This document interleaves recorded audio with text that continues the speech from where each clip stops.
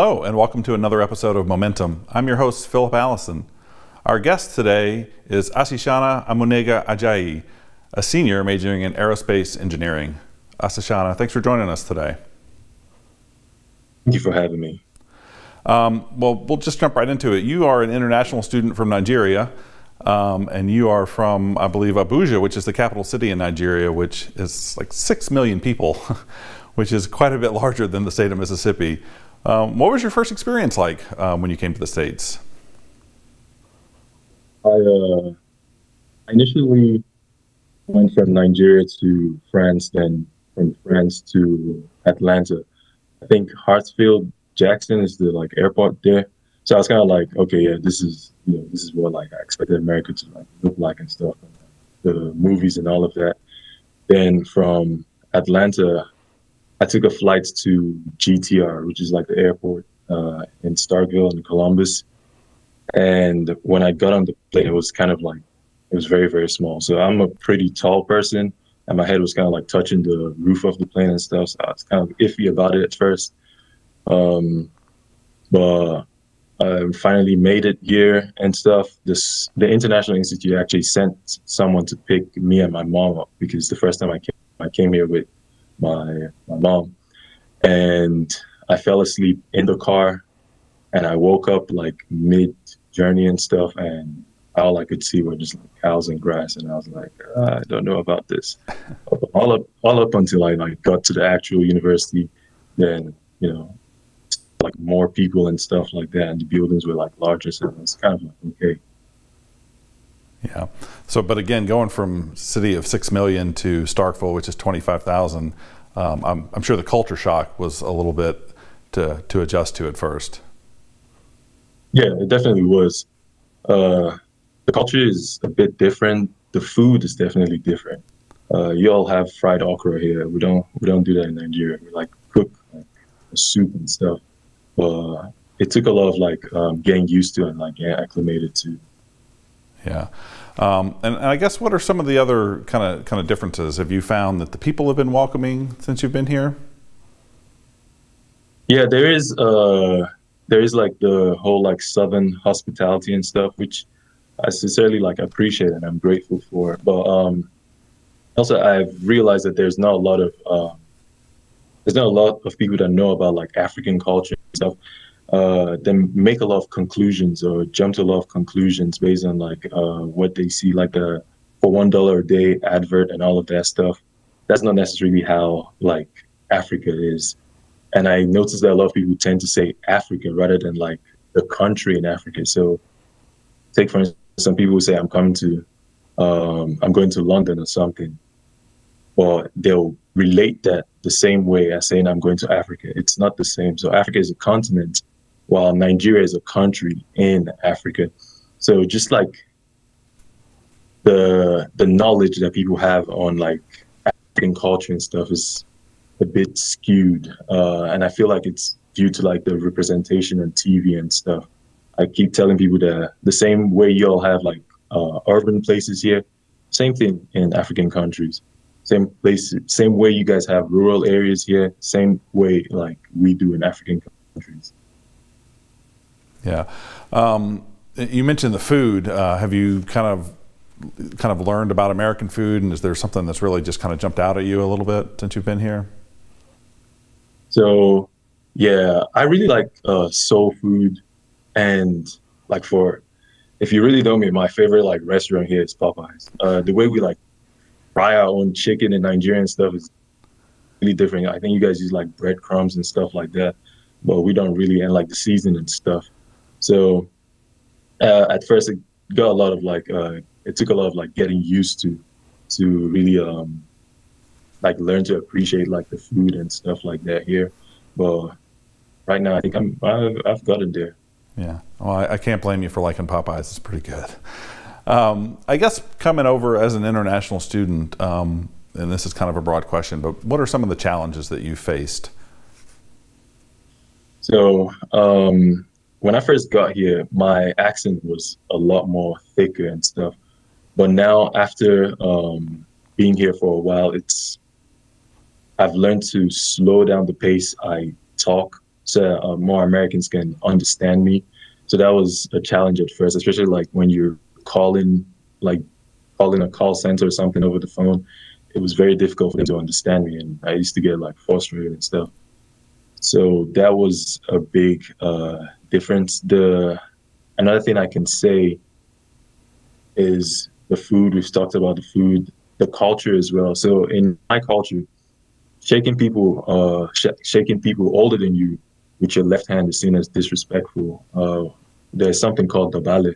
So we prostrate to greet our parents and stuff like that, or just like meal or something like that, which is it's a lot different here. We don't necessarily call people older than us by their first name and stuff. Rather like Uncle this or Mr. Doctor or something like that. But here is they're a bit more lenient about stuff like that. So take, for instance, like shaking someone with your left hand. It's not something that most people think about, but in my culture, it's seen as disrespectful and stuff. So just like learning that I am no longer in Nigeria and learning American culture and the way things are done here took a lot of getting used to. Yeah. Well, when you talk to people around Starkville and on campus about the differences between American and Nigerian culture, have people generally been receptive to kind of what you've told them, especially if they don't know much about Nigeria? It depends on the person. You can tell when someone is genuinely inquisitive, like they really want to know about your culture, and you can tell when someone's being ignorant and disrespectful. So I've met both sets of people, both kinds of people. I've met people who really want to like understand the African culture and stuff, and I've met people who think it's funny and stuff. So generally, I've figured out after like years of being here that it's better to educate than to hate. So if I'm genuinely explaining my culture to you, most of the time they're receptive. And then again, I'm 6'5" and very intimidating, so it's kind of hard not to be receptive. Yeah, I would imagine that would help a little bit. So let's talk a little bit about your decision to come to Mississippi State and specifically to study aerospace engineering. Is that something that you kind of always wanted to study? So I have a few reasons for doing aerospace engineering. I'll just go down and like list all of them. So when I was younger, I had a group of friends and we wanted like, oh, do aeronautical engineering. But none of them really like stuck with it. And I'm a very like headstrong or stubborn person. So I stuck with it and decided that this is what I wanted to do. I've always wanted to like join the Air Forces and stuff. So my parents also thought it was a good idea to like learn about the airplanes I would want to fly and stuff if I do join the Air Force. And my last reason was I had a cousin. He was part of the Nigerian army and he was sent to Sambisa Forest, which is, I don't know if you know much about Boko Haram and stuff, but they're like a subsect of ISIS and they were like terrorizing Nigeria for a while and stuff. So he got sent to Sambisa Forest and he got killed. And I felt like if the army had used like UAV technology or sent like an MQ-9 Reaper or MQ-1 Predator or something, they wouldn't have needed to send like infantry soldiers into their stronghold. Yeah. Is that kind of what you want to kind of work with is unmanned vehicles, or do you have kind of some other interest within aerospace? Yeah, so my senior seminar currently is UAVs as a defensive technology. So I'm focusing more on like unmanned air vehicles and systems and stuff like that.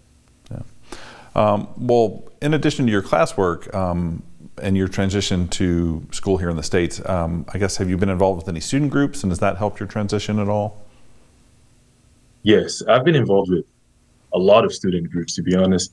And I would advise every student and like international student to get involved because one, it doesn't just help your like resume or your skills and stuff.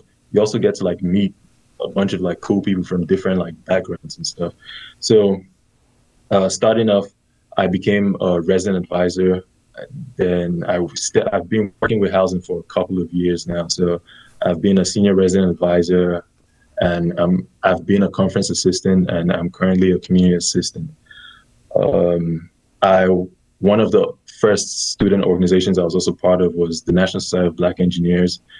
That really helped me in like the engineering field, because you don't necessarily see a lot of minorities in engineering, especially aerospace engineer. I think in my class now, like my graduating class, there are four minority, like four Black students that I know of, and I don't think there are any females, any female minority students in my class. So seeing other people that look like you in the same major tends to like motivate you, like, okay, if he can do it and he kind of looks like me, I can do it too. So National Society of Black Engineers really helped me. So short form is I was also a part of Involvement Ambassador.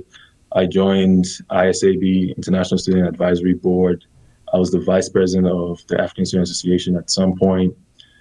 We also hosted African Night. So we did a program that like basically exposed people to our culture. And I believe we're going to do another one recently on the 30th or 31st, sometime next week, if I'm not mistaken. I can get the actual date later on, but I was a part of that. I'm still currently a part of the African Student Association. I pledged a fraternity. I became the president of Bachelors of the Theta Delta Delta chapter of Omega Psi Phi Fraternity Incorporated. I am currently the second vice state rep for the fraternity. So basically, I am over the undergraduate chapters in Mississippi. And those are some of the involvements I can think of, like off the top of my head currently. Yeah, that sounds quite a lot, and I would assume it has helped kind of ease your transition to school and to life in the States. Let's talk a little bit beyond school. I understand that you went skydiving recently. How was that? Yeah. Okay, it's scary. I'm not even gonna lie. I went. I think it was in Coleman, Alabama. The people are like instructors and stuff are very cool people, down to earth. So I just wanted to like do something. I've always wanted to like go skydiving and stuff, and I'm fascinated with like airplanes and stuff like that. So why not jump? So I went skydiving, and I think it was from 14,000 feet. The scariest parts were so they give you like a whole spew of why you shouldn't be doing it. You like literally watch a video telling you not to do it. Then down there, they like give you a whole pep talk saying, in the airplane, no sounds like go. So if you say no, no, no, it sounds like go, go, go. And you pretty much, once you're there, you're there. So like you gotta jump. So that sounds great. Well, unfortunately, we are out of time, and it has been great to have you on the show, Asishana. Thank you so much for joining us. Remember, you can keep up with all the news from the Bagley College of Engineering at bagley.msstate.edu. Thanks for watching.